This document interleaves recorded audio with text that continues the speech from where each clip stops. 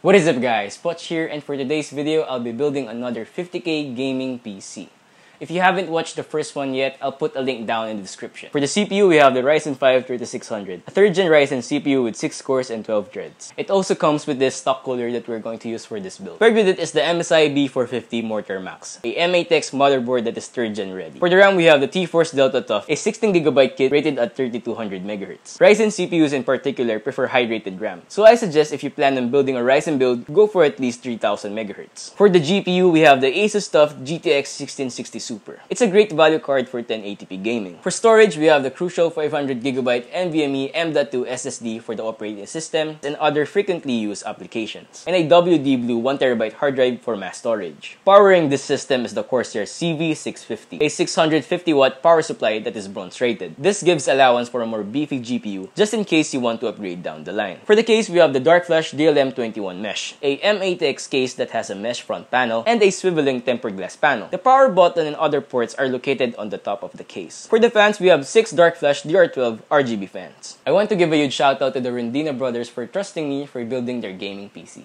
Total cost of the build is 49,400 pesos, or around $1,000. All of the parts were purchased from JDM Techno. This was during the second week of January. Initially, we were going to get an RTX 2060 Super, but unfortunately, during that time, all the stores in Gilmore who had a reasonable price were out of stock. Moreover, prices of GPUs had gone up recently, hence the price. Fortunately, the budget of the Rendina brothers were flexible.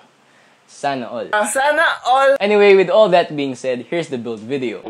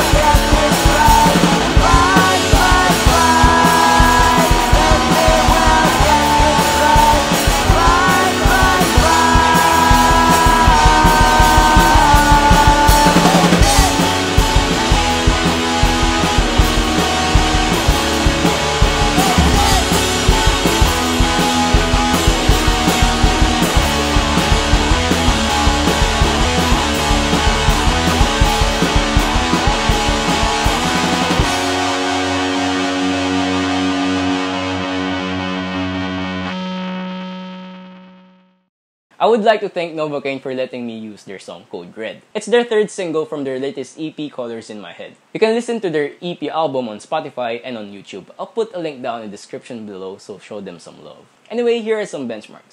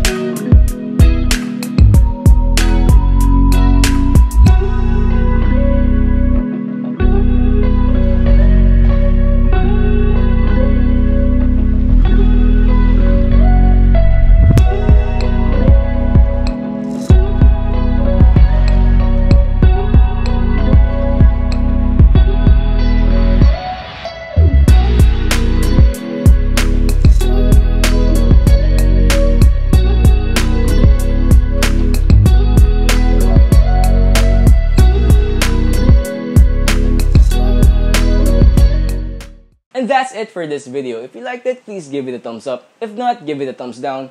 Subscribe if you haven't, and I'll see you on the next one.